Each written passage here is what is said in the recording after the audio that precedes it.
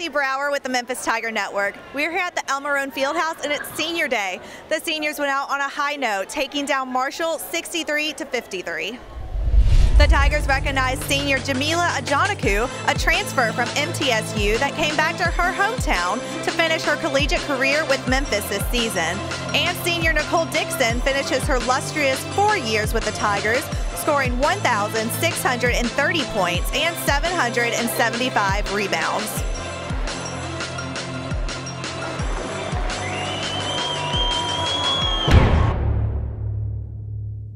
The Tigers started the game off strong with a 14-2 run in the first 16 minutes. Bilquis Abdul-Qadir scored 2 3-pointers in the first half alone. Strong offense and corresponding defense caused the Tigers to lead by 18 going into halftime, 40-22. Ball, Dickson in some trouble, finds Abdul-Qadir. Throws up a three with a hand in her face, and she drills it. For Ajanaku. Ajanaku, quick pass. Hearn. Great. Inbound, backdoors a do. Hearn, and it's good again. Tigers kept the same momentum from the first half and kept their lead. Marshall started a run midway through the second half to cut the Tiger lead to 10. But the Tigers held on to the 10-point lead for the next 5 minutes before Marshall put together another quick run, cutting the lead to 4 with 4 minutes to play. But thanks to clutch rebounding and strong defensive effort down the stretch, the Tigers held on for a 63-53 win. Ariel Hearn led with 17 points and 6 rebounds. Bilquis Abdul-Qadir scored 16 points, and Asia Fuqua-Bay put forth 14 points and 8 rebounds. We'll wait for the defender to pass and gets the easy bucket. I mean, we came out with a bunch of energy. I mean, we've been practicing real hard about getting stops and closing out on the three-point shot because they shoot a lot of threes. And we just came out and we did our defensive plan how we wanted to in the first half. And in the second half, we let up a little bit, but I mean, we never gave the lead, and that was great for us. Long 4 years, I'm sure at times, lots of long practices, early mornings of the off season, getting up. I know I see you guys are running the loop around here at 6 a.m. with Coach Jenkins and in practices and school, but now at the end of 4 years in your regular season, does it seem like it went by quick? Yeah, it went by very quick. You know, it was just the other day. I feel like I had just stepped on campus and now it's over with. So, I mean, it went by very quick for me, but it was a great 4-year experience for me. Remarkable. Like, I have no words for how the team just, welcomed me with open arms and how I just stepped in like I hadn't missed a beat, like I had been here forever. Like, I really felt like I was at home with the team. I know when I first called Coach Melissa, she said, I knew we would get you here.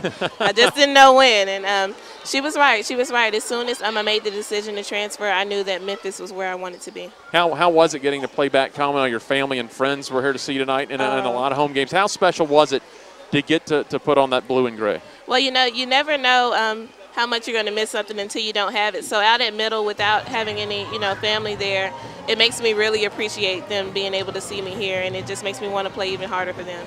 It certainly wasn't a night that Nicole Dickson's going to want to remember from a shooting percentage standpoint, but we got the win.